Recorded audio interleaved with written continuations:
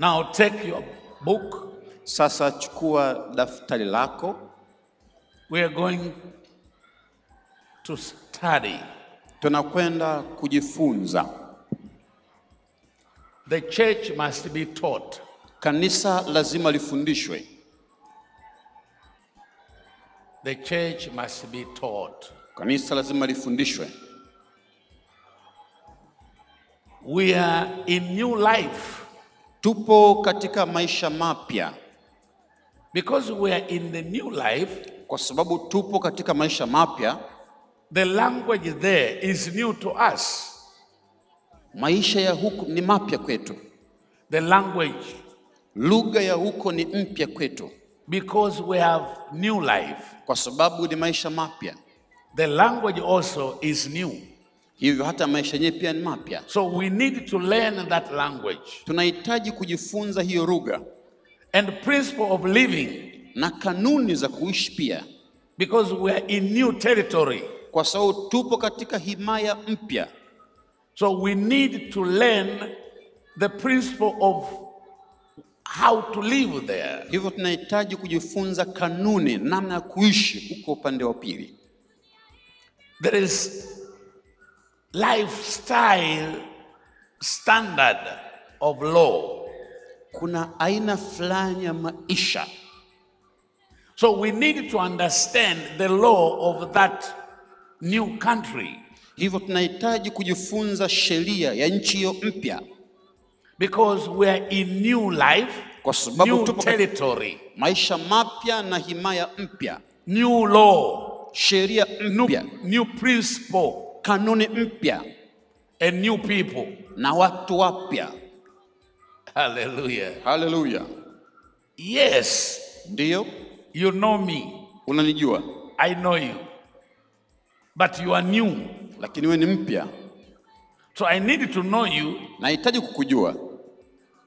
As who you are now. Kama ulivyo sasa. So the problem, why are we fighting? Tatizo kwa nini tunapigana and ignore to each other? Na tunajijua. Ignore to each other. Tukipuuziana wenyewe kwa wenyewe. The problem is this. Tatizo ni hili. We don't know who he is or who she is. Hatujui ni nani huyo. Because that person is a new person. Kwa sababu mtu huyo ni mtu mpya kabisa. So don't live with that person because he's your wife. Kwa usiishi na mtu huyo kwa sababu tu ni mkeo. No, he's a newborn. Yeye amezaliwa upya. Is a new creature. Ni kiumbe kipya. Something in him, kuna kitu ndani yake, growing, kinakuwa. There is new character. Kuna tabia mpya inachipuka. Am I talking to somebody? Naongea na mtu mmoja. Because the person is growing. Kwa sababu huyo mtu anakuwa. In a new life. Katika maisha mapya. There is new character. Kuna tabia mpya. Growing in him. Inakuwa ndani yake. So you need to understand the person. Unahitaji kumuelewa mtu huyo. By understanding the growth. Kwa kumuelewa namna anavyokuwa au kuchipuka ndani yake. Elias knows me as a husband. Kunda ananijua mimi kama mume. But I'm new creature. Lakini mimi ni kiumbe kipya. Growing. Nakuwa. So there is something growing in me. Kuna kitu kinakuwa ndani yangu. Elias must know that. Elias inabidi ajue hilo. The way I grow. Kwa kadri ninavyokuwa. There is some character. Kuna baadhi ya tabia. Appearing. Zinaonekana. Manifesting. Zinadhihirika. Through me. Kupitia mimi. So sometimes he will despise that one. Muda mwingine anaweza kupuuzia jambo hilo. Or say, what is this? Au atasema hii ni kitu gani tena? I'm not used to this. Mimi sijazoea mambo haya. Hello? Hello? So we start fighting. Hivyo tunaanza kupigana. Arguing. Tunabishana. Because of ignorance. Kwa sababu ya kutokujua. We are new creature. Ni viumbe vipya. new life, maisha mapya, new territory, himaya new mpya, principles, na kanuni mpya, new character. na tabia mpya. Can I repeat? Nirudie. So many Christians Wakristo are wengi born again, wamezaliwa mara ya pili, but still lakini bado do not understand who they are. hawaelewi wao ni nani, And they don't understand others too. na pia hawajui wenzao ni akina That nani. is why they fight, they ignore, Hii ndio they maana despise, wanapigana, wanadharauiana wenyewe kwa wenyewe, because they don't know who they kwa are. sababu hawajitambui wao ni akina nani. In this life, Katika maisha haya we are in new life. Tell your neighbor, you are in new life. mwambie jirani yako, tupo katika maisha mapya. Understand in your mind, Elewa katika akili yako, I'm no longer the same person. mimi sio mtu yule yule tena. So I have to learn Lazima nijifunze the principle of that new life. kanuni za maisha yale mapya. If you want to walk properly in that life, Kama unataka kutembea vizuri na kwa this is the usahihi, principle number 1 hii ndio ni kanuni namba 1 I'm giving to you. nakupa wewe. The life of repentance. Ishi maisha ya toba.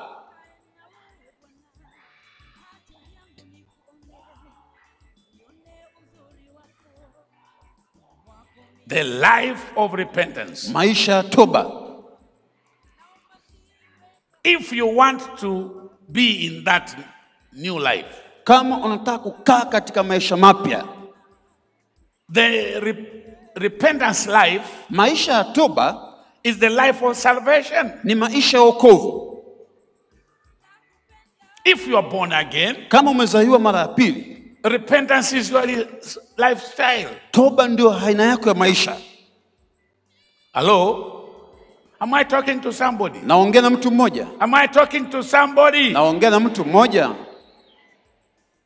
So salvation Hivyo wokovu is the life of reborn.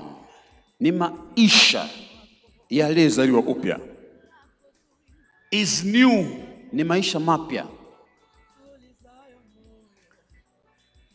Salvation life is for those who recognize themselves Wokovu ni kwa wale wanaojitambua,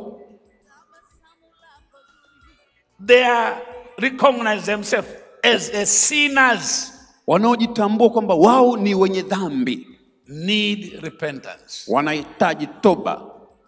Are we together? Naongea na No mtu matter mmoja. how level you are, Haijalishi uko kiwango gani, no matter how powerful anointing you carry, haijalishi umebeba upako wa aina gani, make sure that theory is in your mind. hakikisha hiyo kanuni inakaa Another kwenye point. akili yako. Jambo lingine, Repentance is an act. toba ni maisha au ni tendo To those who recognize themselves, kwa wale ambao wanajitambua. they need to turn Wanahitaji kugeuka to God, kwa Mungu, to the Creator. kwa muumbaji. Point 3. Jambo la 3 Repentance means a confession ni ukiri you do before God unaofanya mbele za Mungu and welcoming Jesus Christ na kumruhusu Yesu as a Savior and the Lord, kama Mwokozi na Bwana, and welcoming Him to live in you. unamkaribisha aishi ndani yako. So, salvation Hivyo wokovu starts unaanza with repentance. na toba.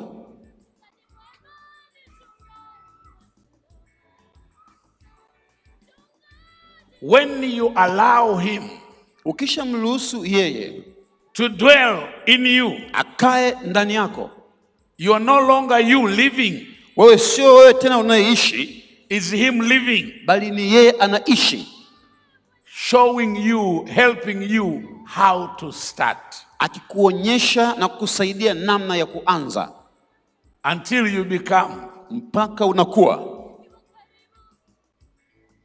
in the highest of Christ. katika cheo cha juu cha Kristo. Are we together? Tuko pamoja? All it is written in Ephesians chapter 4. Yote yameandikwa kwenye kitabu cha verse Efeso 12 to 13. 12 mpaka 15. Salvation. Wokovu. Another point, salvation is a life of Jesus Christ to someone's life.